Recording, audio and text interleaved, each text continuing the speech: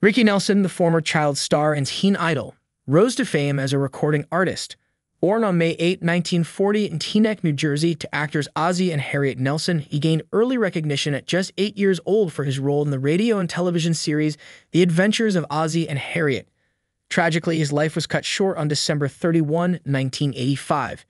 In 1957, he broke out on the music scene, releasing songs like I'm Walkin' and Poor Little Fool, and he went on to have 30 top 40 hits over the next 5 years. While Ricky might have stopped releasing new music, he persisted in touring, performing fan-favorite songs. On December 31, 1985, he flew to Dallas for a New Year's Eve concert at the Park Suite Hotel on a DC-3 plane, but tragically, he never arrived. The plane crashed in a wooded area about 35 miles west of Texarkana, according to the New York Times.